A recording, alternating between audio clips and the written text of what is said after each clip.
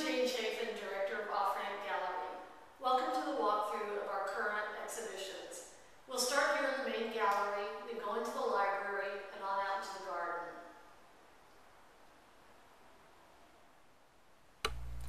On view in the main gallery is Myron Kaufman's Still Perplexed.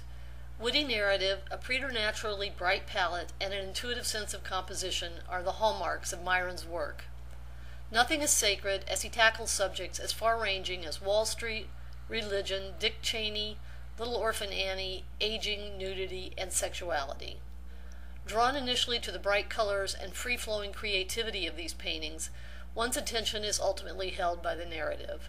Simultaneously evoking humor, emotional discomfort, and the desire to know more, one feels privileged to peek into the wonderfully strange psyche of Myron Kaufman.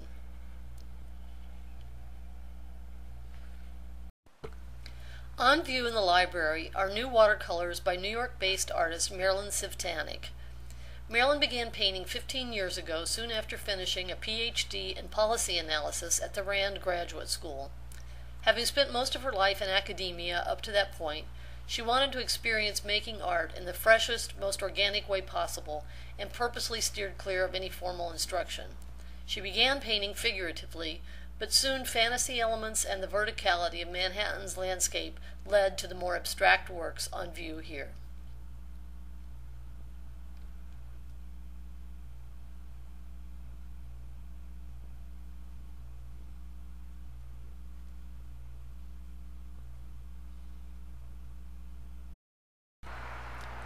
On view in the garden are ceramic sculptures by Elaine Carhartt.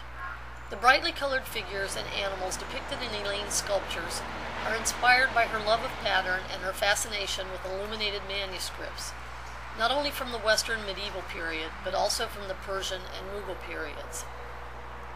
The sculptures are constructed using the slab method, with low-fire terracotta clay fired to cone 06. Colored ingobes, which are liquid clay slips of varying compositions, and clear low-fire glaze are then applied to color and finish the pieces.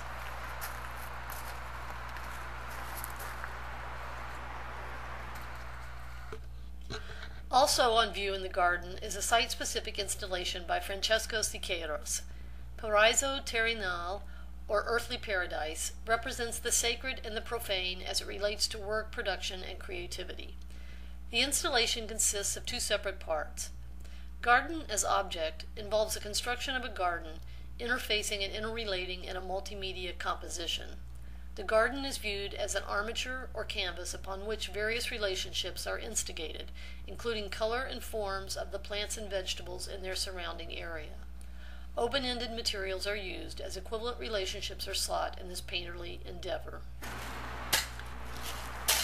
Garden as subject involves the construction of a vegetable garden surrounded by an architectonic structure.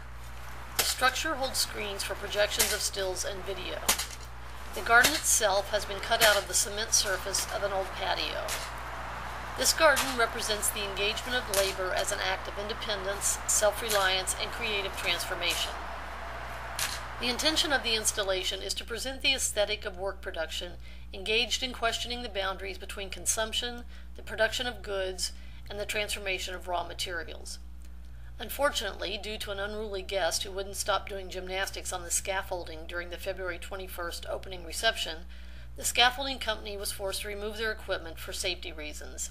At the time of the production of this video, Francesco is in the process of reconfiguring the installation without the scaffolding.